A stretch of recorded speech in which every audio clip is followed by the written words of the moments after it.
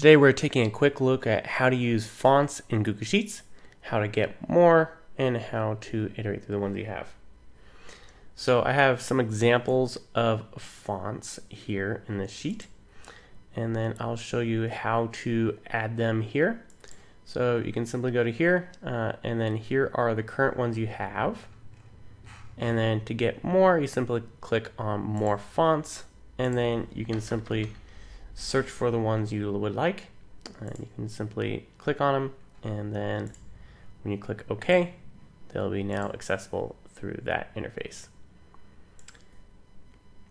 So the interface here for more fonts isn't necessarily the easiest to use.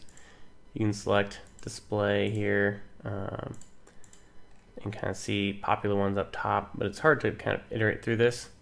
So one thing you can do is go to fonts.google.com, and you can kind of iron down things a little bit differently in here and see some bigger sections. Another thing you can also do is just do Google search for Google Fonts, and you can check out some font sets and such that you can use there.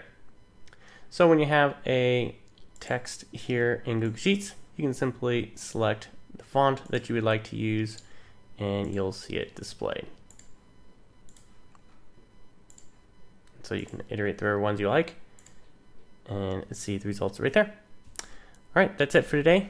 Make sure to check out our other videos for more tutorials on Google Sheets and AppScript.